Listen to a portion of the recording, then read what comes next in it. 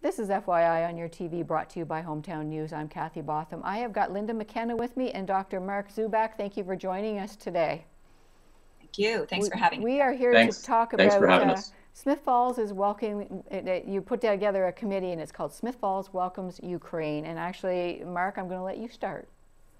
Sure. Well, I am a member of the steering committee, Smith Falls Welcomes Ukraine, as is Linda, and we have a welcome today to start off on a. This is a really important issue. Okay, bringing Ukrainians to Canada and bringing them safely to Smith Falls, we feel is utterly urgent. So I'm the Polish speaker as well, so I'm going to welcome anybody who's listening here. Jeśli są ludzie w naszej okolicy, którzy rozmawiają po ukraińsku lub po polsku, my was witamy. Słuchajcie, my was potrzebujemy. Zawsze mamy miejsce dla ochotników.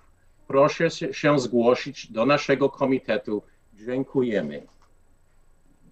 Wonderful. So what I did was I welcomed listeners that speak Ukrainian and Polish to this interview, and I asked them to volunteer. Thank you very much for doing that. What's going on in Ukraine right now is horrendous. It's terrible. People have got no homes. They don't have a roof over their head.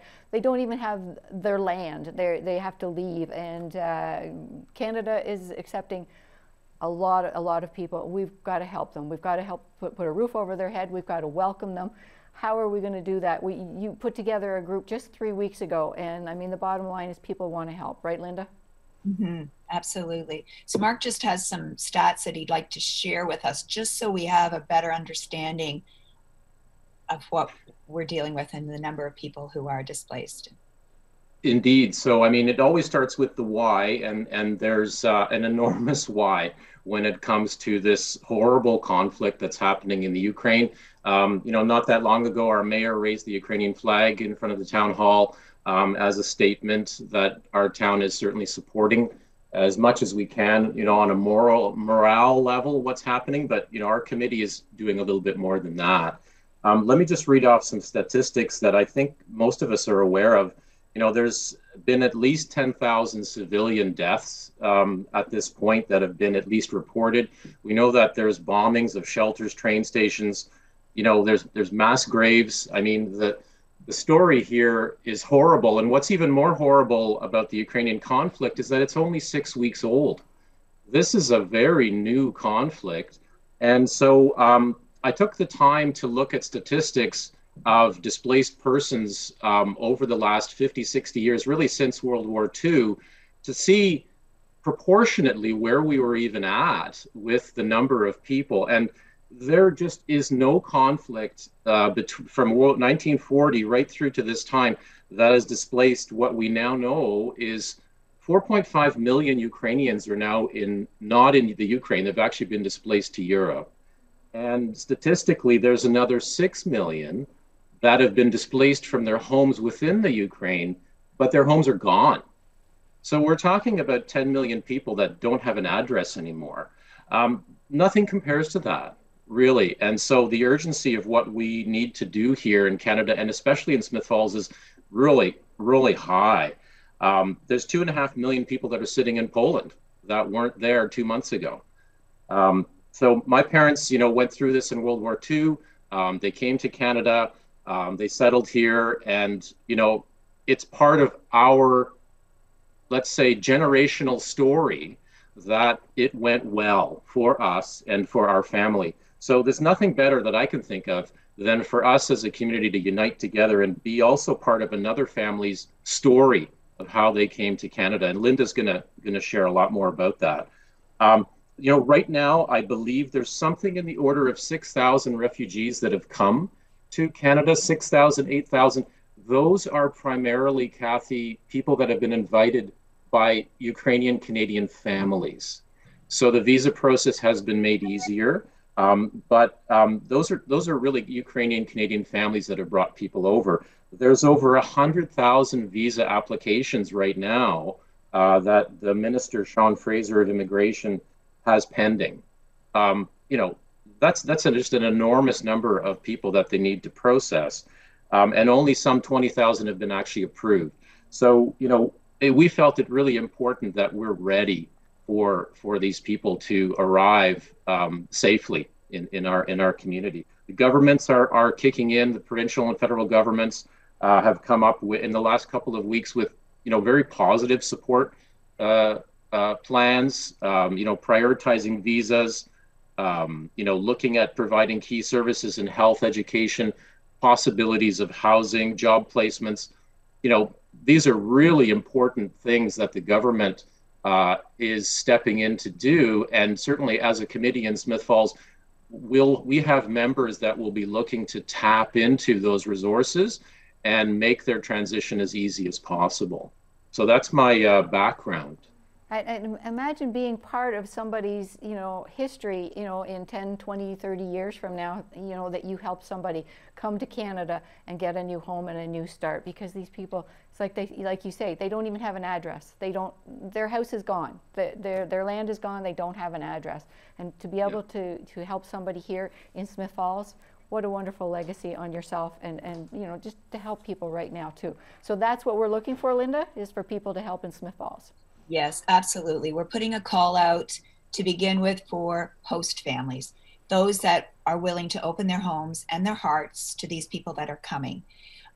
We're going to have in place an application that they can fill out when they inquire as to how they can help, whether it be hosting or volunteering in other areas, which we'll get into. Primary right now, as I say, though, is host families, getting them set up, getting them vetted so that they, have their background checks done. The application is there. We have it on file. We know about them so that when we have Ukrainian people coming, depending on, what's going to be the best suit with the host family, and we're going to try to match them up so it's going to be work out the best for both parties. So if you are interested in looking into this, if what Mark has said and what you see happening right before our eyes just resonates within your being that you want to help, then please reach out to us. We're in the learning stages as well. We're just a group of, started with 7, we're now 9, that came together 3 weeks ago was our first meeting. And we sat down and just, threw out what was all on all of our hearts is we want to help these people. And so we've gone from there and we're getting set up and established and looking now for people that want to step in and help with that. So we do have a email address as well as our Facebook page, which I'm going to give to you now. And our email address is, let me just find it here. Our Facebook page is Smith Falls Welcomes Ukraine, and our email address, I thought I had it down on this, is Smith Falls Welcomes Ukraine @gmail.com. And if they, reply to either of those, we will get back to them and send them an application. If they have questions, we can get back and answer those questions. So that is helping, and that's going to be the first. If we get host families set up, then we can go through that process. There'll also be a home visit where we'll sit down with them. There'll be someone sitting down with them and going through and answering their questions. And as Mark said, there's the government has expedited the process, trying to speed it up. And, there could be 30,000 people in the near future ready to come. So we want to try and be set, ready to welcome them. That's right. People are coming over here too, and they know this is going to be their new home. This is going to be their new home. They just need a stepping stone. They just need a roof over their head until, and some help, let them get settled in. Let them know they've got a safe place to stay. But, they're going to be looking for jobs. They're going to be looking for resources. They're going to want to get their place of their own and everything. We're just a little bit of a help, a little bit of roof over their head. Absolutely. We were talking about what the commitment might be to have somebody stay with them. So we're looking at, we would like to, in our discussion, 6 months minimum, could be to a year. Just in reading the messages from some of the Ukrainian people coming, they want to work. They're an independent people that hardworking, and that's evident in what we see happening within their own country. So they're coming here and they want to be self-sufficient. They want to work. There was one young woman that came to the Carlton Place group last week, has been set up with her host family. She started work this week. Wow. I mean, it's incredible. She's just left a war-torn country, coming to a whole new country, and she's starting work this week. So, and there are different organizations in place to help with that, to connect them with jobs. So it's a real coming together and everyone trying to fit the puzzle pieces together. But at the end of the day, we just want to help and in any way we can.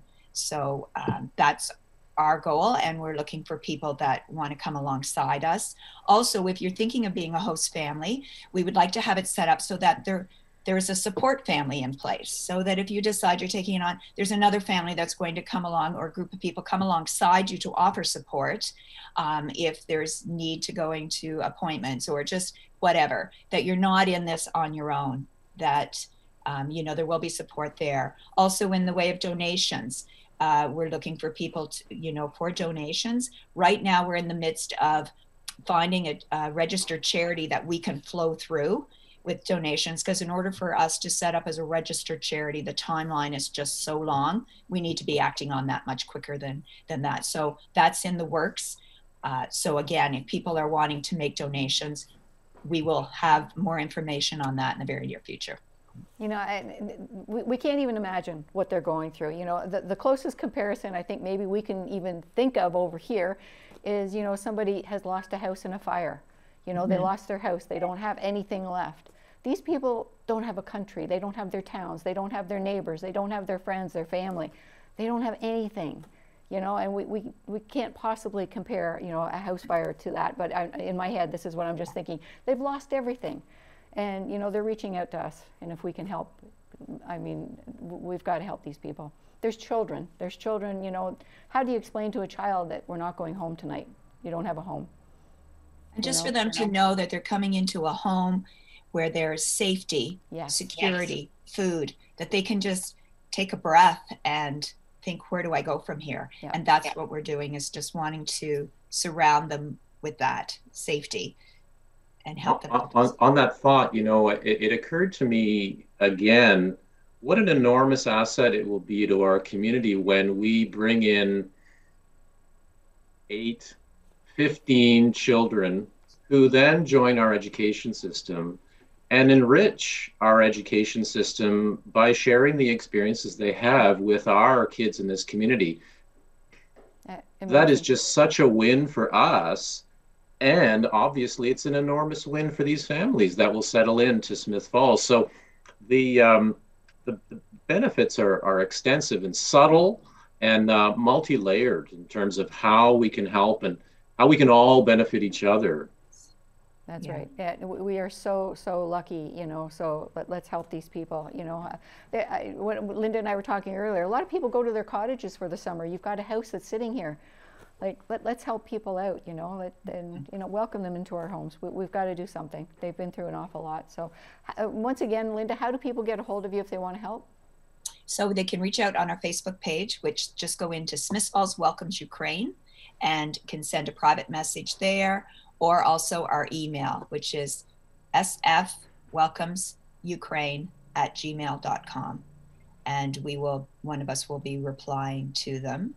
I think that, as Mark said, in the giving of this and help, we're going to get so much in return. And just hearing feedback from people who have already welcomed a family in, they said it's incredible what they're getting in return. It's a win-win. Absolutely. And that we're going to be able to help, and at the same time just feel this is our time. That's right. And we need to step up. That's right. Make a difference. And what a privilege to be able to do that. That's right. That's right. Mark, can I ask you to wrap up the show and say something in Polish? Well, sure. Dziękuję wszystkich słuchaczów dzisiaj i